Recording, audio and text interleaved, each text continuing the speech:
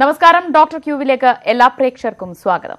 സ്ത്രീകളിൽ കണ്ടുവരുന്ന സ്തനാർബുദത്തിനും സ്തനസംബന്ധമായ സൗന്ദര്യ പ്രശ്നങ്ങൾക്കും ഇന്ന് വലിയ രീതിയിൽ സർജറികൾ ഉപയോഗിച്ചു വരാറുണ്ട്.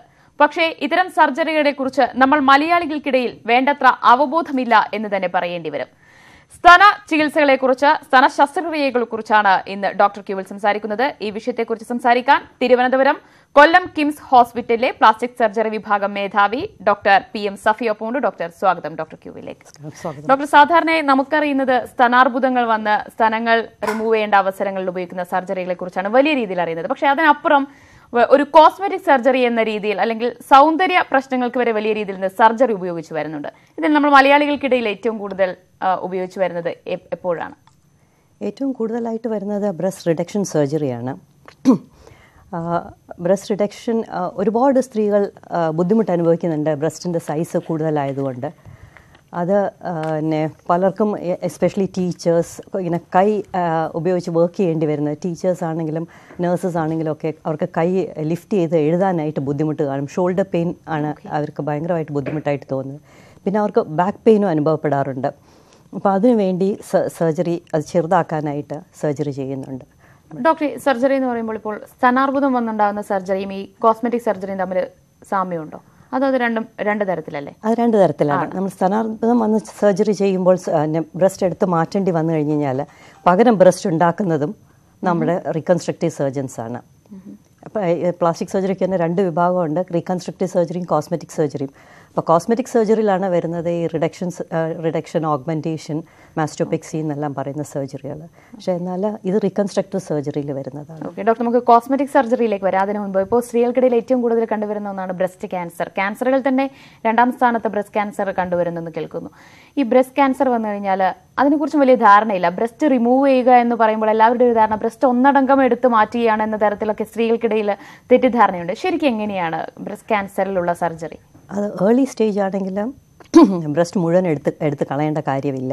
നമുക്ക് കുറച്ച് വൈഡായിട്ട് എടുത്ത് കളഞ്ഞാൽ മതി. പക്ഷേ ലേറ്റ് സ്റ്റേജ് ആകുമ്പോഴാണ് ബ്രസ്റ്റ് മുഴുവനായിട്ട് റിമൂവ് ചെയ്യേണ്ടി വരുന്നത്. പക്ഷേ ബ്രസ്റ്റ് മുഴുവനായിട്ട് റിമൂവ് ചെയ്താലും നമുക്കത് റീകൺസ്ട്രക്ട് ചെയ്ത് പഴയ ബ്രസ്റ്റ് പോലെ ആക്കാൻ കഴിയും.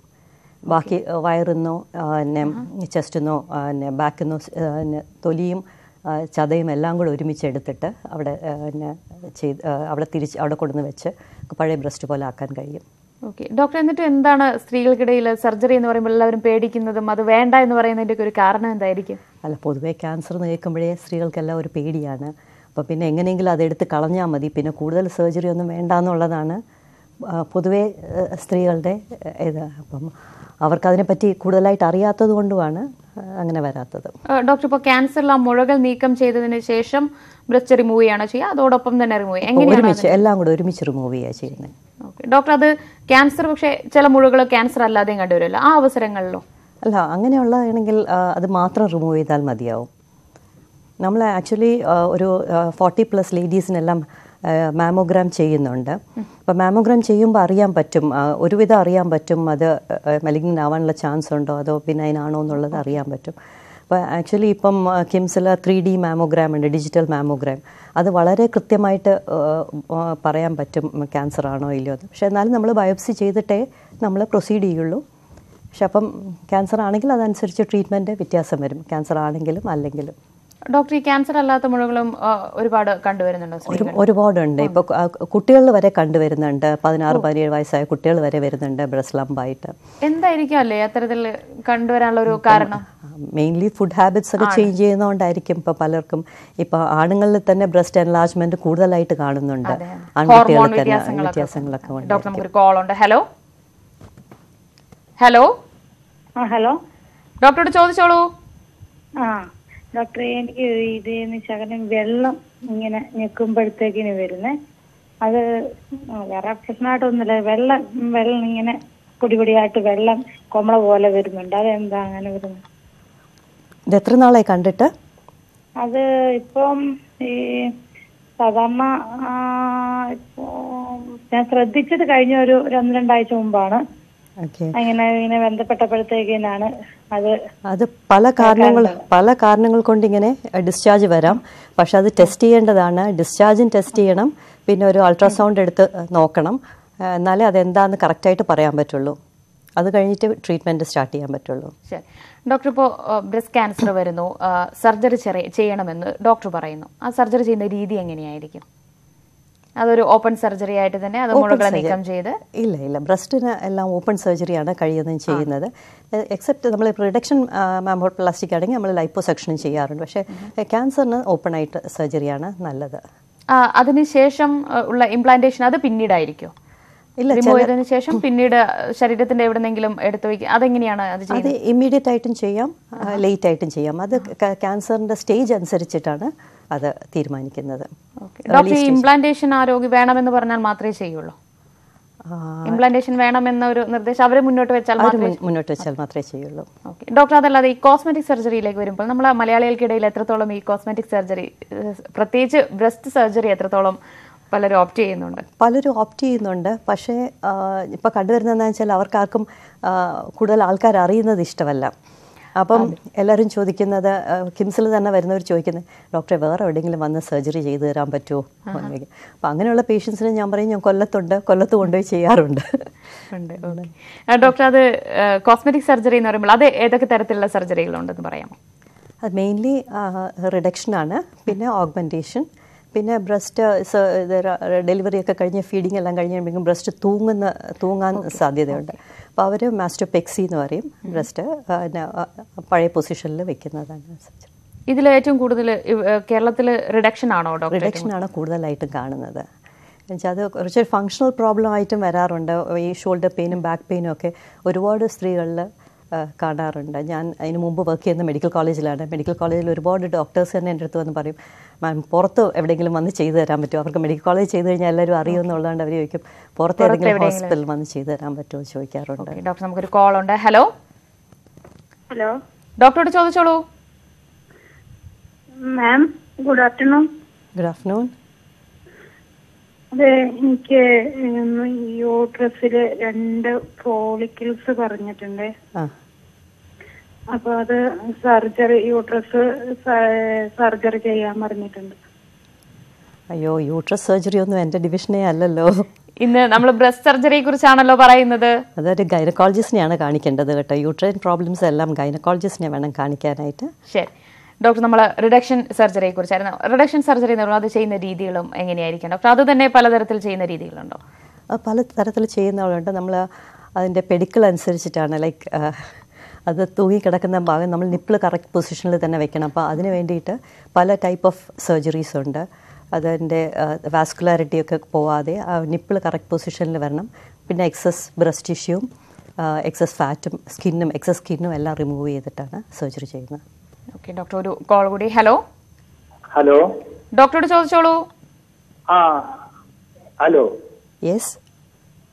ഈ സ്തനാർബുദത്തിന് ഈ കീഹോൾ ശസ്ത്രക്രിയ എത്രത്തോളം?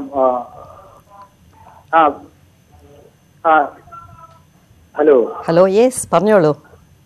ഈ കീഹോൾ ശസ്ത്രക്രിയക്ക് എത്രത്തോളം ഇത് സേഫ് ആണ് ഈ സ്തനാർബുദത്തിന്? സ്ഥാനാർബുദത്തിന് നമ്മൾ സാധാരണ സ്കീ ഹോൾ ചെയ്യാറില്ല, ഓപ്പൺ ആയിട്ടുള്ള സർജറിയാണ് ചെയ്യാറ്. ഓക്കെ, അത് കീഹോൾ സർജറി അവിടെ ഫലപ്രദമാകില്ല എന്നതുകൊണ്ടാണോ ഡോക്ടർ? അല്ല, നമുക്ക് പലപ്പോഴും അതിൻ്റെ കൂടെ സ്കിൻ റിമൂവ് ചെയ്യേണ്ടി വരും. അപ്പോൾ പിന്നെ കീ ഹോളിന് അർത്ഥമില്ല. നമ്മൾ സ്കിൻ റിമൂവ് ചെയ്യാത്ത സമയത്താണല്ലോ നമ്മൾ സ്കീ ഹോൾ ചെയ്യുന്നത്. സ്കിന്നും കൂടെ റിമൂവ് ചെയ്യണമെങ്കിൽ പിന്നെ ഓപ്പൺ ആയിട്ട് തന്നെ ചെയ്യുന്നതല്ലേ. പക്ഷെ ഒരു ക്യാൻസർ ഡിറ്റക്ട് ചെയ്ത് കഴിഞ്ഞാൽ അത് ആ തരത്തിലുള്ള ഒരു അവസ്ഥ തന്നെ ആയിരിക്കും. സ്കിന്നിലേക്ക് അടക്കം വ്യാപിച്ച സ്കിൻ അടക്കം റിമൂവ് ചെയ്യേണ്ട ഒരു സ്ഥിതി തന്നെയാണോ ഉണ്ടാവുക? ഇല്ല, പലപ്പോഴും സ്കിൻ കുറച്ച് റിമൂവ് ചെയ്യേണ്ടി വരും.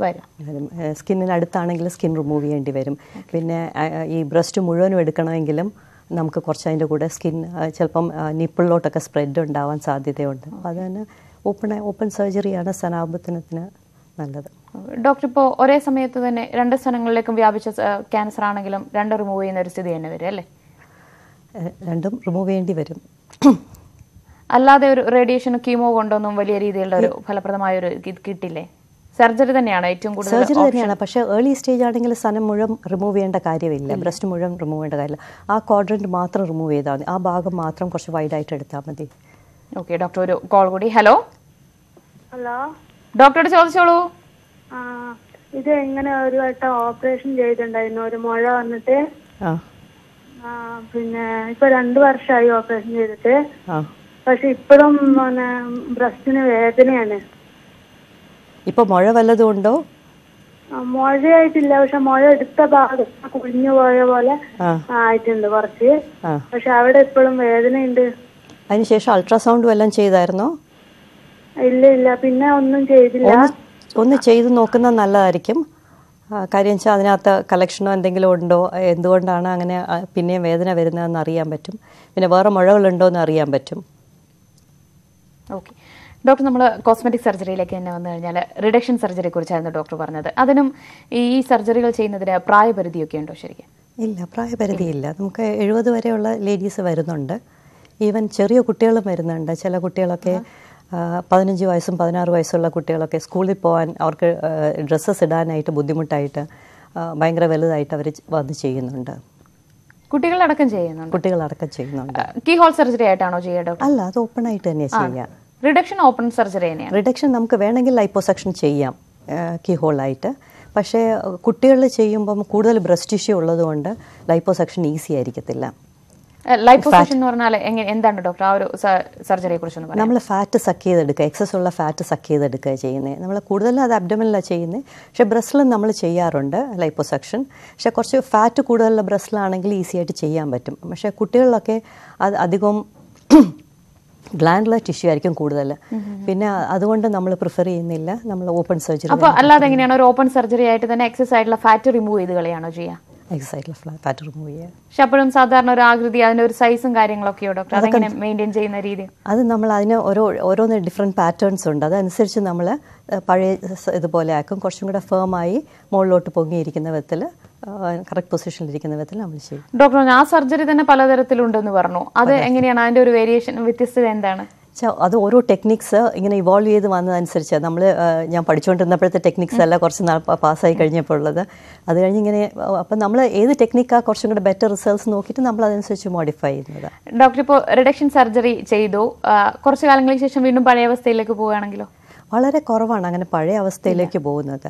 ഒരുപാട് ഭയങ്കര ഹ്യൂജ് ബ്രസ്റ്റ് ആണെങ്കിൽ മാത്രമേ ഉള്ളൂ കുറച്ചും കൂടെ അങ്ങനെ പഴയ അവസ്ഥയിലേക്ക് പോകുന്നത് വളരെ കുറവാണ്. അല്ല, ഇപ്പോൾ ഒരു 20 വയസ്സ് 22 വയസ്സിൽ ചെയ്തു, വലുതാവുന്നു, പ്രഗ്നന്റ് ആവുന്നു, ശേഷം കുഞ്ഞൊക്കെ ആയി കഴിഞ്ഞാലും കുറച്ചൊക്കെ വ്യത്യാസം വരാമെന്നല്ലാണ്ട് പിന്നെ ആരും രണ്ടാമത് സർജറിക്ക് വന്നിട്ടില്ല. ഇല്ല.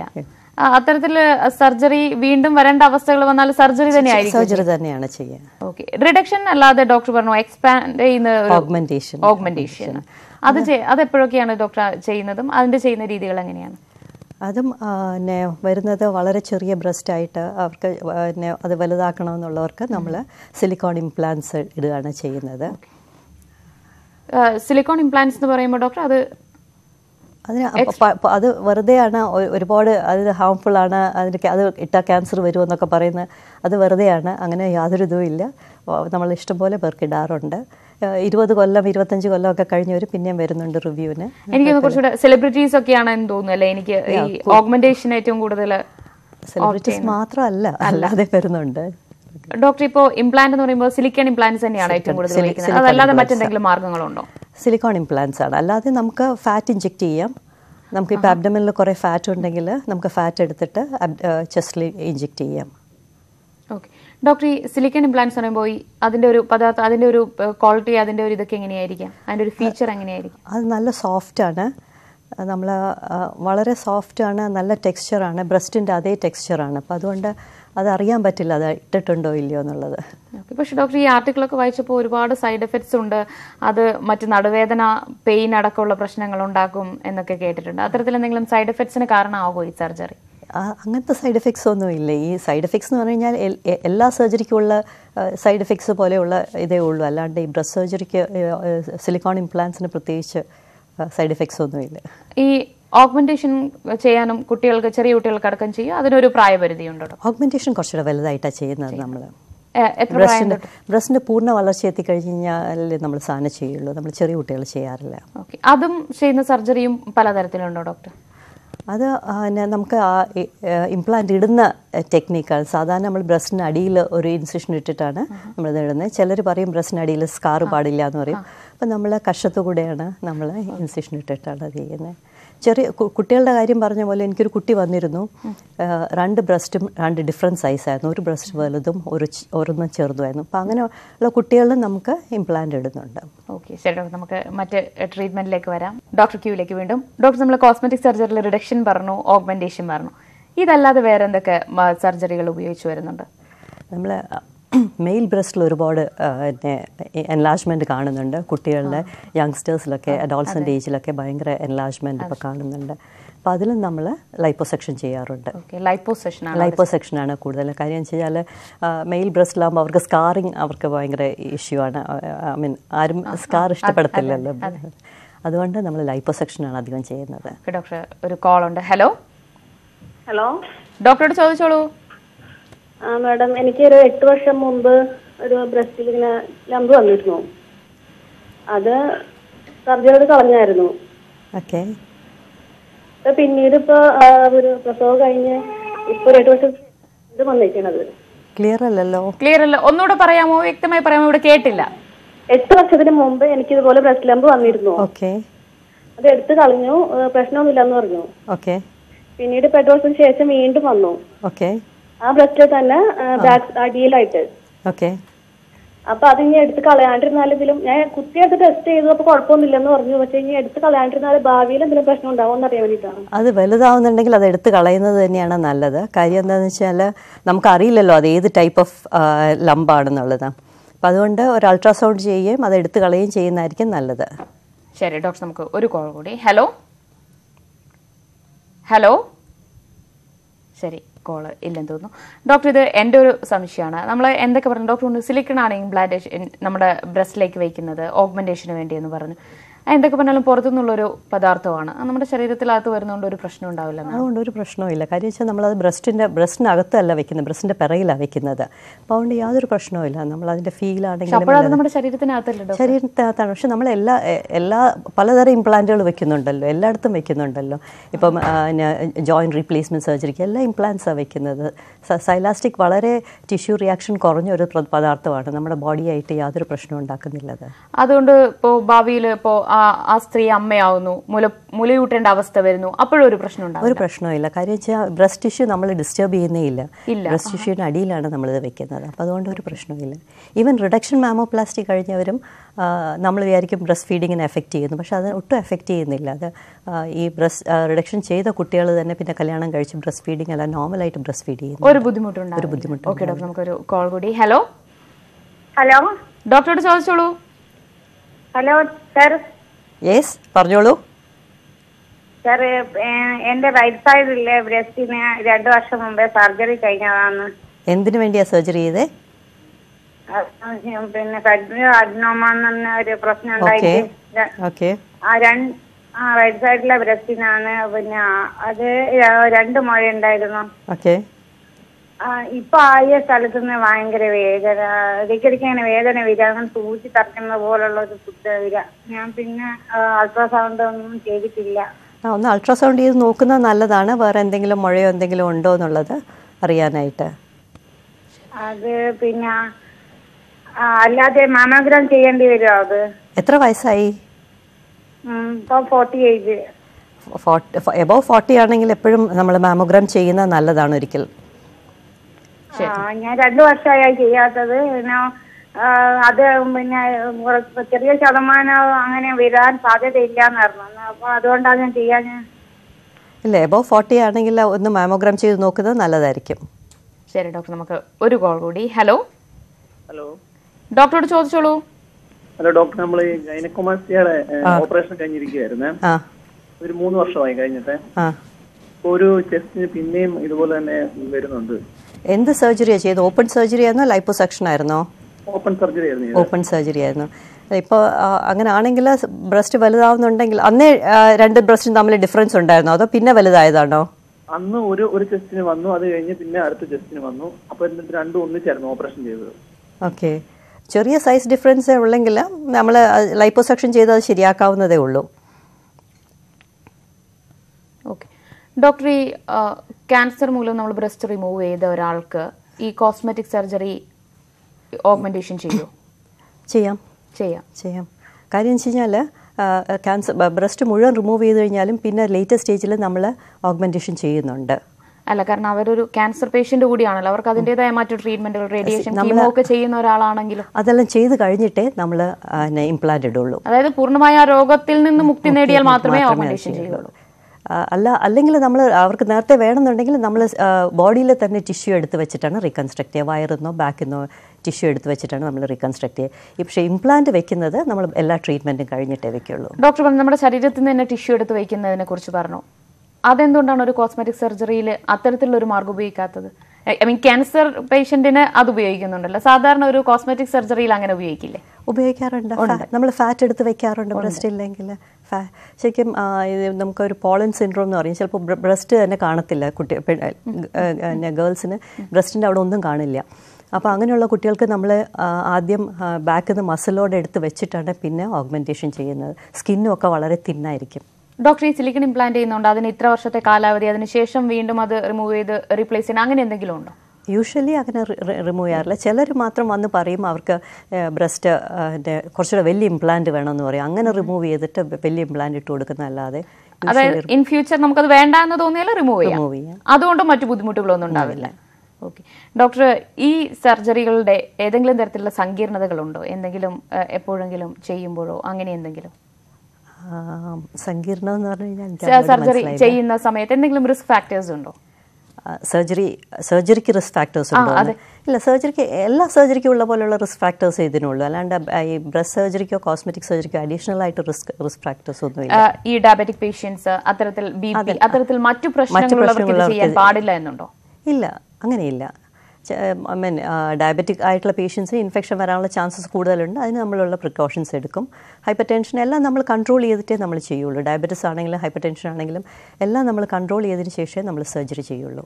ഡോക്ടർ, ഈ സർജറി കഴിഞ്ഞാൽ അതിപ്പോൾ ഓഗ്മെന്റേഷൻ ആയാലും റിഡക്ഷൻ ആയാലും അത് കഴിഞ്ഞതിന് ശേഷം എന്തൊക്കെ കാര്യങ്ങൾ ശ്രദ്ധിക്കേണ്ടതുണ്ട്? നമ്മൾ കൈ വെച്ച് ഒരുപാട് മൂവ്മെൻറ്റ്സ് നമ്മൾ കുറച്ച് നാളത്തേക്ക് അവോയ്ഡ് ചെയ്യാൻ പറയും. Like heavy work with the hands, അത്രേ ഉള്ളൂ. അല്ലാതെ വേറെ പ്രത്യേകിച്ചൊന്നും ചെയ്യാനില്ല. നമ്മൾ സെക്കൻഡ് ഡേ തേർഡ് ഡേ കഴിഞ്ഞ് കഴിഞ്ഞാൽ നമുക്ക് വേണമെങ്കിൽ അവർക്ക് ജോലിക്ക് പോകാനും വരെ. ഡോക്ടർ, ഈ മുറി ഉണങ്ങാനായാലും കുറച്ച് സമയം എടുക്കില്ലേ? മുറി ഉണങ്ങാൻ ഒരാഴ്ച എടുക്കും. 1 week to 10 days എടുക്കും മുറി ഉണങ്ങാനായിട്ട്.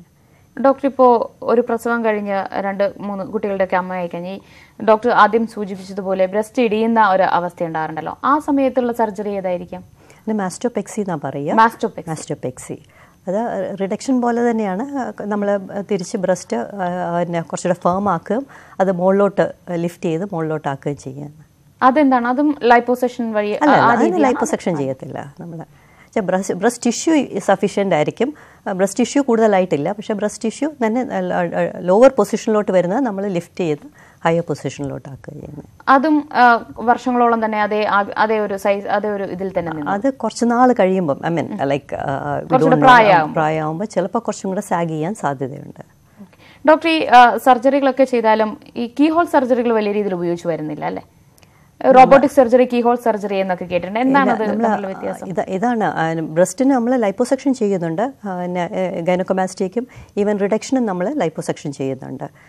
അല്ലാതെ നമ്മൾ വേറെ കീഹോൾ ചെയ്യുന്നില്ല. കീഹോൾ ശരിക്കും പറഞ്ഞു കഴിഞ്ഞാൽ ഒരു ക്യാവിറ്റിക്കകത്തോട്ട് ചെയ്യുമ്പോഴാണ്, ലൈക്ക് അബ്ഡമനകത്തൊക്കെ ഉള്ള സർജറിക്കാണ് കൂടുതലും കീഹോൾ യൂസ് ചെയ്യുന്നത്. ഡോക്ടർ, ഇപ്പോൾ ആൺകുട്ടികളിലെ ഈ സ്തന വളർച്ച നമ്മൾ നേരത്തെ സൂചിപ്പിച്ചതാണ്, ആ സമയത്ത് ഈ ലൈപ്പോസെക്ഷൻ മാത്രമേ ഉള്ളൂ? രണ്ടും ചെയ്യാം, എക്സിഷൻ ചെയ്യാം, ലൈപ്പോസെക്ഷനും ചെയ്യാം. പക്ഷേ ബോയ്സ് പൊതുവേ പ്രിഫർ ചെയ്യുന്നത് സ്കാർ ഒന്നും ഇല്ലാതിരിക്കാനാണ്. അപ്പോൾ അതുകൊണ്ട് നമ്മൾ ലൈപ്പോസെക്ഷനാണ് അധികം ചെയ്യുന്നത്. അതിപ്പോൾ ലൈപ്പോസെക്ഷൻ ആയാലും ഓപ്പൺ സർജറി ആയാലും അതുകൊണ്ട് കിട്ടുന്ന ഗുണങ്ങൾ അങ്ങനെ എന്തെങ്കിലും വ്യത്യാസമുണ്ടോ ഡോക്ടർ? ഇല്ല, സ്കാറിന്റെ കാര്യത്തിൽ മാത്രമേ ഉള്ളൂ. ഓക്കെ ഡോക്ടർ, ഇപ്പോൾ വേദനയുടെ കാര്യത്തിലായാലും ഈ ഓപ്പൺ സർജറി എന്ന് പറയുന്നത് കുറച്ച്, ഇപ്പോൾ പേഷ്യന്റിനെ സംബന്ധിച്ച് അത് കുറച്ച് ബുദ്ധിമുട്ടുള്ള ഒരു കാര്യമാണ്. സർജറി എന്തായാലും സർജറി കഴിഞ്ഞാൽ പോസ്റ്റ് ഓപ്പറേറ്റീവ്ലി കുറച്ച് പെയിൻ കാണും. പക്ഷേ നമ്മളതിന് മെഡിസിൻസ് കൊടുക്കും, കുഴപ്പമില്ല. എന്നുവെച്ചാൽ പ്രത്യേകിച്ച് ഈ ആൺകുട്ടികൾ വരുന്നത് അവർ ഭയങ്കര മാനസികമായ വിഷമം കൊണ്ടായിരിക്കും വരുന്നത്. അത്ര ഇങ്ങനെ ബ്രസ്റ്റ് ബാക്കി കുട്ടികളെല്ലാം കളിയാക്കുന്നു അങ്ങനെയൊക്കെ ഉള്ളത് തന്നെ. അപ്പോൾ അവർക്ക് ഇച്ചിരി പെയിനൊക്കെ സഹിക്കാൻ അവർ വില്ലിങ് ആയിരിക്കും. ഇപ്പം നമുക്ക് നേരത്തെ കോൾ വന്നതുപോലെ ഇപ്പോൾ ഒരു പ്രാവശ്യം സർജറി കഴിഞ്ഞാലും വീണ്ടും ആ പഴയ അവസ്ഥയിലേക്കൊക്കെ പോകാല്ലേ? വീണ്ടും ആ ഒരു സ്തന വളർച്ച വീണ്ടും വരാം. ലംബല്ലേ, ലംബ് പിന്നെയും വരാം. നമുക്ക് ലംബ് വരാനുള്ള റീസൺ അതെന്തായാലും അവിടെ മാറുന്നില്ലല്ലോ, അത് പിന്നെയും വരാം. അപ്പോൾ എന്ത് ചെയ്യും? വീണ്ടും ഇതേ സർജറി തന്നെയാണോ ഏക മാർഗം? Surgery remove ചെയ്യാന്നുള്ളതാണ്. ഡോക്ടർ, ഈ സർജറികളുടെ ഒരു കോസ്റ്റും കൂടി നമുക്ക് ഒരുപക്ഷെ പറയേണ്ടതായിരിക്കും. പ്രേക്ഷകരുടെയൊക്കെ ഒരു ധാരണ എന്ന് പറയുന്നത് വലിയ കോസ്റ്റ് ഏറിയ ഒരു സെലിബ്രിറ്റീസിന് മാത്രം ഓപ്റ്റ് ചെയ്യാൻ പറ്റുന്ന തരത്തിലുള്ള ഒരു സർജറിയാണ് എന്നാണ്. എങ്ങനെയാണ് ഡോക്ടർ അതിന്റെ ഒരു ചെലവും കാര്യങ്ങളും ഒക്കെ? കോസ്റ്റ് ഇപ്പോൾ ഇംപ്ലാൻസ് ആണെങ്കിൽ ഇംപ്ലാൻസിൻ്റെ തന്നതായ കോസ്റ്റ് ഉണ്ട്. ഇംപ്ലാൻസ് എക്സ്പെൻസീവ് ആണ്. അതല്ലാതെ ബാക്കി സർജറി ഒക്കെ പോലെ ഉള്ളൂ ഇതിന് കോസ്റ്റ് വരുന്നത്. പക്ഷെ ഡോക്ടർ, ഈ ഇംപ്ലാന്റേഷൻ വരുന്നത് ഓഗ്മെന്റേഷനിൽ മാത്രമേ വരുന്നുള്ളൂ. എന്നാൽ ഒരു മിനിമം എത്ര രൂപ വരെ ആകാം? അത് അങ്ങനെ ഒരു ഓപ്പൺ ഇതിൽ പറയുന്നത് ശരിയല്ലല്ലോ ഡോക്ടർ. ഈ പലരുടെ ഒരു ധാരണ ഈ ട്രീറ്റ്മെന്റുകളെല്ലാം ചെയ്യുന്നത് കൊണ്ട് നമുക്ക് പലതരത്തിലുള്ള ബുദ്ധിമുട്ടുകൾ ഇൻ ഫ്യൂച്ചറിൽ വരാമെന്നാണ്. അത്തരത്തിലുള്ള ഒരു ധാരണ പ്രേക്ഷകരിലുമുണ്ട്. ആ പ്രേക്ഷകരോട് എന്താണ് ഡോക്ടർക്ക് പറയാനുള്ളത്? ഇതുകൊണ്ട് എന്തെങ്കിലും സൈഡ് എഫക്ട്സ് ഉണ്ടാവും? അവരുടെ ഒരു ആശങ്കകൾ മാറാൻ നമുക്ക് കോസ്മെറ്റിക് സർജറിക്ക് വലിയ സൈഡ് എഫക്ട്സ് ഒന്നും ഇല്ല. അത് പിന്നെ പൊതുവെ പേഷ്യൻസിനുള്ളൊരു ധാരണയാണ്. അത് ഒരുപാട് മാഗസീൻസിലൊക്കെ ഇങ്ങനെ എഴുതി വന്ന് ഇങ്ങനെ സിലിക്കോൺ ഇംപ്ലാന്റ്സ് പിന്നെ എന്താ ക്യാൻസർ ഉണ്ടാക്കും എന്നൊക്കെ പറഞ്ഞിട്ടുള്ള ഇതുകൊണ്ടാണ് ആളുകൾക്ക് പേടിയല്ലാതെ അതിന് കുഴപ്പമൊന്നുമില്ല. തീർച്ചയായും ഡോക്ടർ പറയുന്നത് പോലെ ഇത്തരത്തിലുള്ള കോസ്മെറ്റിക് സർജറികൾ നമ്മുടെ മലയാളികൾക്കിടയിൽ വലിയ രീതിയിൽ ഇപ്പോൾ ഉപയോഗിച്ച് വരുന്നില്ല. പക്ഷേ നമ്മൾ കരുതുന്നത് പോലെ അതിൽ വലിയ രീതിയിലുള്ള സൈഡ് എഫക്ട്സുകളോ ബുദ്ധിമുട്ടുകളോ ഉണ്ടാകില്ല എന്നാണ് ഡോക്ടർ പറയുന്നത്. വളരെയധികം നന്ദി ഡോക്ടർ ഞങ്ങളുടെ അതിഥിയായി എത്തിയതിന്. ഇന്നത്തെ ഡോക്ടർക്ക് ഇവിടെ പൂർണ്ണമാവുകയാണ്. വീണ്ടും കാണാം. നമസ്കാരം.